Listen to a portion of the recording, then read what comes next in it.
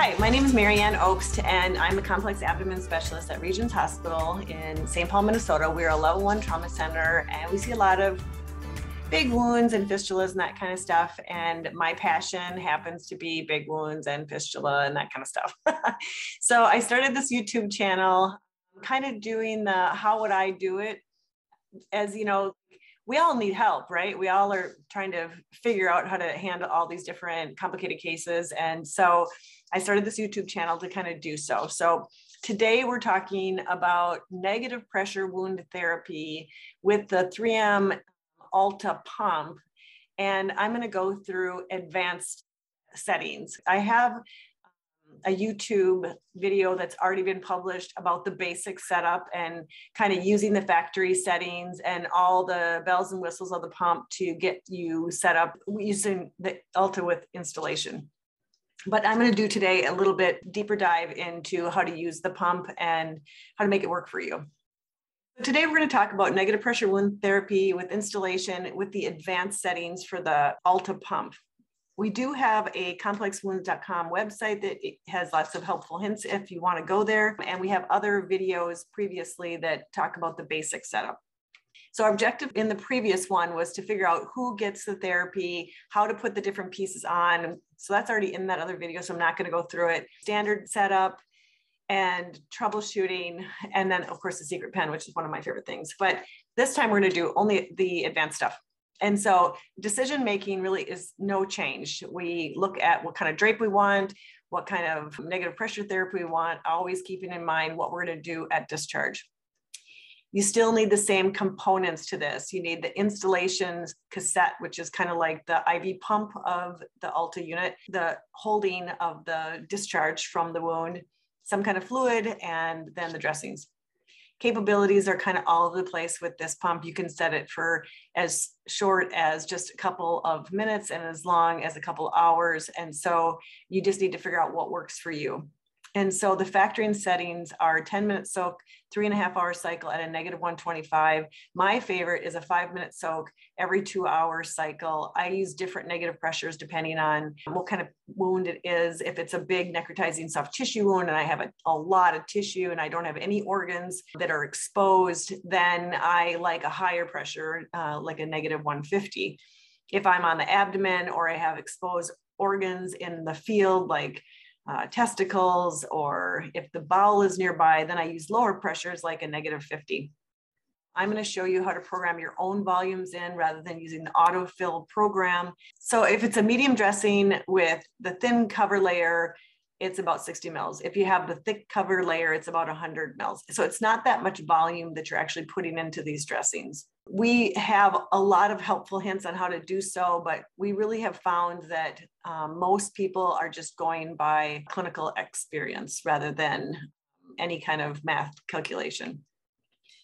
The software and the pumps help for sure. So if you hit the question mark, it will actually diagnose the problem and kind of lead you in the right path. A lot of times it's that the little tubing has gotten kinked for the installation, the canister is full, or the track pad has gotten all gumped up with the debris that's in the wound bed because it's really good at washing that debris and bringing it out. And so a lot of times you just have to change out the track pad, maybe move it over a centimeter or two so that you don't have all that slime in there. And that's what's plugging it, and the pump is alarming. You definitely can use more than one therapy unit. They don't have to be in synchrony. So let's get to it. So you have your 4 choices here, and we're going to go into VAC Veriflow, which is what is called the instill. This is our cute little stylus. I like to call it the magic pen. And so we can touch everything. Right now, I am in the default, which is the factory settings, 10 minutes, 3.5 hours, negative 125. And so what I want to do is touch the advanced settings and then go back to the last arrow. I'm going to start in the VAC phase rather than the instill phase, and I'm going to turn the fill assist off.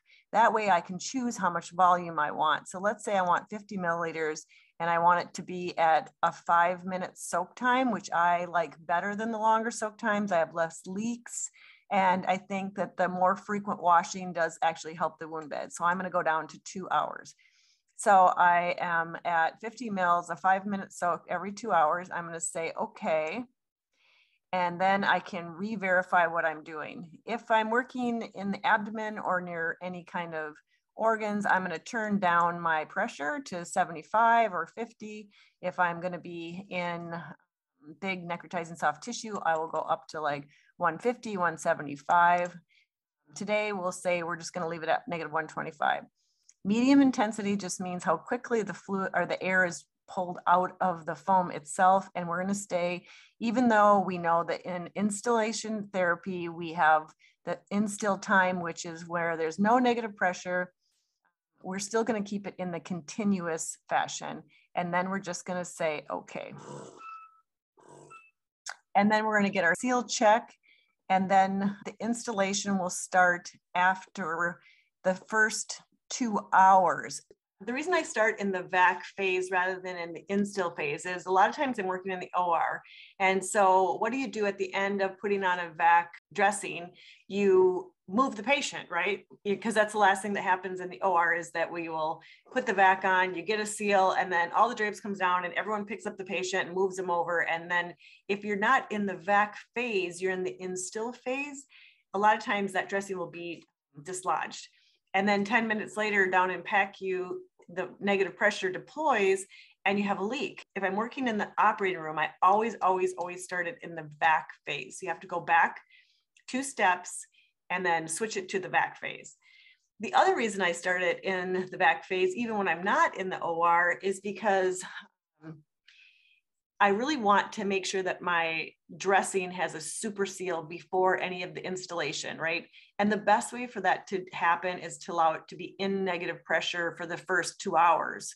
And that's why I'm always in the VAC phase first, whether I'm in the OR for certain reasons in the OR, and then at the bedside for certain reasons at the bedside. But just generally speaking, you'll have less leaks and problems if you start in the VAC phase rather than instill phase.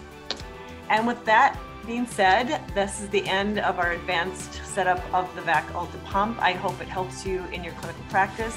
Remember, you can subscribe to our YouTube channel and then you'll get notifications. Otherwise, we have our website, complexwounds.com. In there, you can send me messages. We can chit chat back and forth if you have questions or any good ideas. And other than that, I hope you have a great day.